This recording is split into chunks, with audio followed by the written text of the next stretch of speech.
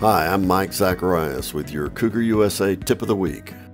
This week, we're going to show you how to use the individual pump control feature of the Grundfos CU352 Controller to take a single pump out of service.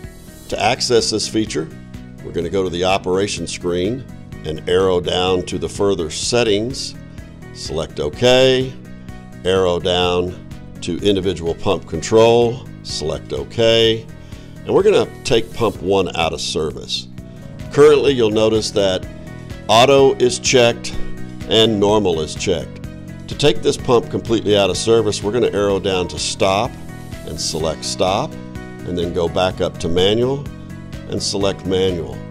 If we go back to the home screen, you'll notice now that pump 1 shows to be stop and manual.